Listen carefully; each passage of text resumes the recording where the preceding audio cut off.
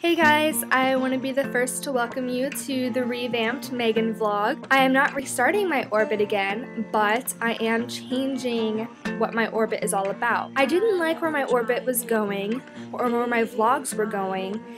I haven't been getting many subscribers, which is always a bummer, but also I didn't find my vlogs very good, and it made me think that maybe I just shouldn't do vlogs altogether. And maybe it's not about the quality, but since I'm going to be making a change in my lifestyle anyway, I thought I would reflect that change in my YouTube orbit.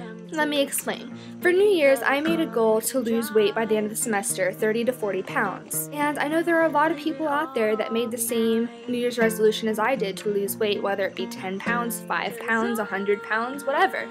I started making healthier eating habits part of my life, and I gave up soda about a month ago. I tried doing cardio at the same time, but I was trying to make too many changes at once, which I have never found to be a good thing. So I am restarting my whole idea about what I'm going to be doing.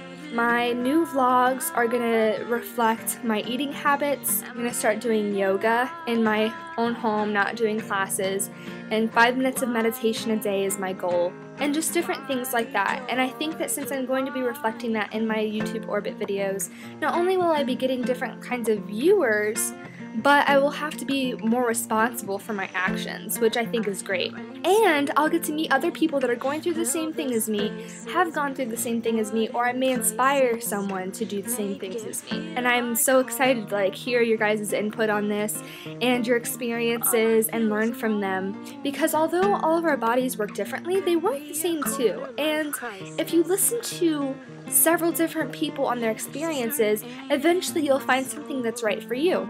Obviously, I am not an expert in any sort of way, but I will always tell you if what information I'm giving you is from what a physician told me, experiences of others, or experiences of myself, or just things I'm trying out.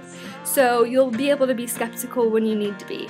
So the first thing I wanted to talk about is goal setting. I tried doing cardio and eating healthier and all these things all at the same time, which are a lot of big changes and a lot of good changes, but it's hard to change your life in so many ways all at once and succeed.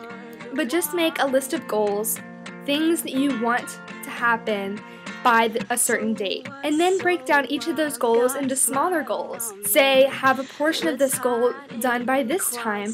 That way you're able to keep yourself in check and it doesn't seem so overwhelming. Try to take one goal at a time. Once you have a grasp of one goal and it kind of has become more of your lifestyle than this big change, then move on to the next goal. I've practiced healthier eating habits, and although I'm not completely done revamping the way I eat, I am now ready to move on to yoga, and I think that it'll make you feel a lot better about what you're doing. Those are my ideas, and those are things that have worked for me, but give me your ideas on my new YouTube orbit, on goal setting, and if you're going through the same thing as me or not.